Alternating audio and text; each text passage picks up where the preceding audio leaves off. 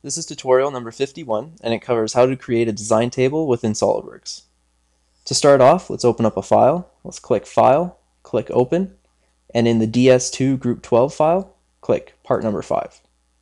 Click Open, and now we're going to create different configurations of this part with different thicknesses and a different amount of holes.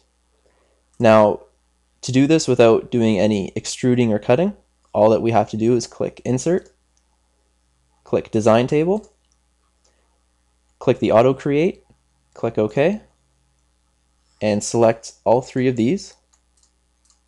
Click OK. And now for the default setting, which is this, it shows how thick it is, how wide it is from each hole, and how many holes are in it. So let's make 3 other settings, and we'll call them 1, 2, and 3. And for the thickness, we'll make it 2, 3, and 4.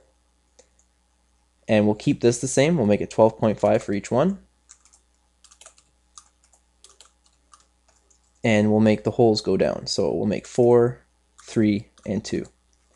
So what should happen in number 1 is that it'll be twice as thick with 4 holes. For number 2, it'll be 3 times as thick with 3 holes. And number 3 will be 4 times as thick with only 2 holes when compared to the default setting. So to create these configurations, all we have to do is click outside the box now. So let's click outside,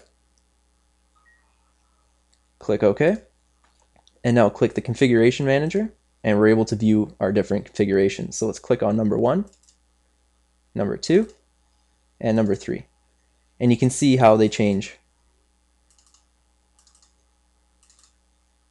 And they were all made from this original part. And that concludes our tutorial on how to use a design table within SolidWorks.